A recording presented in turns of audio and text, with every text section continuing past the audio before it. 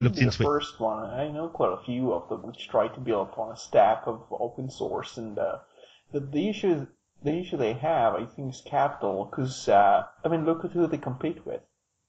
Yeah. I mean, how much do you think Sony spends on just doing the PlayStation 4 if they do it eventually? I probably will. I'm not sure Xbox is going to have a successor because for all kinds of reasons, but that's a different story. But What I'll do first, for those who don't know what we're talking about, this was a link that Roy posted to a news group which I've followed and had a look at, because I have a particular interest in games consoles and homebrew, for want of a better word, development on consoles, and it's called the Usebox, and it's basically an open source console. It's 8-bit. It's got 256 colours and 4 channels of sound with an SD card interface, which you can load your games from. Now, of course, we're not talking PS3 in terms of resolution or processing power. But it's a console with a great ethos, because the whole idea behind it is that you can take this hardware and you can adapt it into something else, or you can use it as a console, or you can develop for it. And it gives people the opportunity to try the hand at console development, which, from what I understand and from what I've seen from speaking with other developers, is a very different beastie to developing on a PC. So it's completely open source. It costs very little because obviously it's a hobbyist project, and it allows you to create your own software for it, and it's got an emulator for Linux which allows you to test your code before you put it onto the SD card and try it on the console. So I'm very excited about this type of project, because I'm just wondering, and I think I should mention that. I posted 2 links today to do with consoles and games with Linux. One of them is a handheld device, which some people think is a vaporware. And that's supposed to cost between $15 to $20 for a whole console, like a Nintendo DS or something. I don't really think they have any details, very specific details, just yet about it. And there were some of these before, but they usually cost like almost £120, like $180 or even more. The GP2X something like that, GPS. And I think the successor was called Pandora. So Pandora, I think, sold quite a few units, and it's a really nice team. I saw one of the guys who they actually make them at the office and ship them, and it's a really nice project. But in this case, I think you're talking about a proper kind of console, yeah? No, the Usebox it's a do-it-yourself kit, so you can actually buy it pre-made. I see.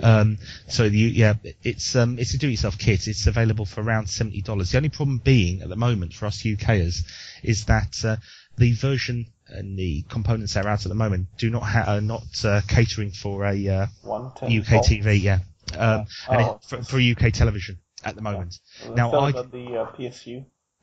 Well, I didn't think that was relevant anymore. I thought the days of the Super Nintendo and having your PAL and NTSC version were completely gone, because televisions now can handle any resolution and any refresh rate that you throw at them. So I didn't think it was an issue, but apparently there's going to be a UK version, or a UK built version, following very shortly. But the nice thing about it is that there's many people out there who always dream of trying their hand at writing a console project. And yes, true, you're not going to be writing for the PS3, you're not going to be producing a title which is going to go to millions of adoring fans and be mentioned on BBC Click. But the actual experience of writing software that you can get from this type of project is second to none. There's no risk here. There's no expensive hardware or development kits to buy. You literally pay $70, which I'm roughly guessing is probably about 40 or 50 UK pounds. It's also very easy to share these things these days because of the internet. So you can, any person who's interested, you will be able to give them a URL and say, just get this code and put it, and which you couldn't do before. I mean, I've always had a keen interest in just a few minor musings and messings about with console development, but of course you're very restricted with many of today's platforms. For example, the Nintendo DS, the only way you're able to develop for that as a home user is with an R5 or something very similar, which isn't ideal because it's not authorized by Nintendo. There's no official support there, and it's a very messy way of realizing your project ideas for a games console. And I think there was an article recently, there's the debate going on about opening up the PlayStation 3 for homebrew developers and home users that want to develop software. Oh, this was news in 2006. It's no, really weird. No, this was recently. It's come back again. It's like reopening. Yeah. I could find you headlines from back in 2006 when Sony was creating quite a bit of hype about the PlayStation 3 being for homebrew developers and Linux, and you can install anything you want on it. I mean, that to me is an excellent feature for Sony to incorporate, and I can't understand why that they haven't done that. It's not going to be detrimental to the security of Sony's console, because we've already seen now that that's been completely blown away by a couple of people in the States. It's not going to affect any sort of piracy statistics that they want to throw at as a response to not having it at an open console. But what it does do is it gives somebody an extra avenue of entertainment on a console. Now, yeah, that's just niche a component or feature. So I believe what they worried about at first is the production costs of the early PlayStation 3s, and especially if people are starting to buy these things instead of to use it as an incubator for games or a device for. So, they probably will consume games. Yeah. People buy it to just put it in server rooms and try to crank out as many. I think you've hit upon a point there, because I think maybe Sony is apprehensive to allow homebrew developers, because their fear would be that everybody be sitting at home trying to write a game and not buying more titles which they're going to make money from, which might sort of shift the dynamics of the PlayStation market a little bit. Yeah, exactly. So there is sense behind it. But I mean, the shame was with the PlayStation 3 in particular is that if you were to when it was running Linux and you had Linux on there, if you threw a keyboard onto it and hooked up to your HD television, effectively you had a desktop machine. Albeit it wasn't particularly quick. I wasn't that impressed with Linux running on the PlayStation 3, but it was effectively a desktop machine, which would alleviate the need in the average household for another desktop device, a desktop machine. And Sony really could have capitalized on that by producing these one and only answer to everybody's entertainment needs. Yeah, on one device. One of the issues they had was the keyboard wasn't so much of an issue. You could always just plug a USB keyboard. But the issue they had was access to the graphics capability. Yeah. And do you maybe know why it relates to security and why they couldn't? I always remember the reason for them removing the Linux facility was very vague, and it was to. They mentioned security. I can't remember why. One of the things they did was people would put the DVDs in and try to do dumps of the contents of the DVDs.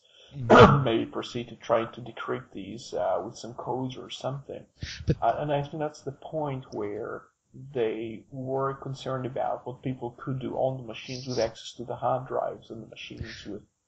But you see, even now, the one thing that the PlayStation 3 in particular is very good at is on a USB stick you can throw in any sort of media, and it usually, every time I've tried it, has detected it, what it is, and plays it no problem at all. I would suggest if they have an issue with dumping, and that was their reason, it could very easily be achieved in a desktop machine, copied onto a portable memory stick or some other storage device, and then copied in the same way anyway. I don't know whether they envisaged future problems with Linux on there, which would require them to do further updates to their firmware, and that was something that they saw as being costly and wanted to remove Linux from there before it started the problem. I don't know, but they were always very vague on why Linux was removed. But to be fair to them, it wasn't a big issue for me, because it certainly wasn't it wasn't a draw for me as to why I bought the PS3. It was an added extra, but not a main reason. But yeah, like I say, so going back to the development, it's this console will be very good. There'll be a link on the show note. Hopefully it'll get a little bit of a larger following. It's already got a very thriving community, according to the blurb that I'm reading, and there's quite a few people involved and creating games, sharing ideas, sharing code. It's really something that you can't make a comment on until you've actually tried it. Going back to the days of the Amiga when we were writing routines and code, and somebody would develop a new type of technique or a new effect, and people go wow, and you share the code, and then it would be a learning experience as well.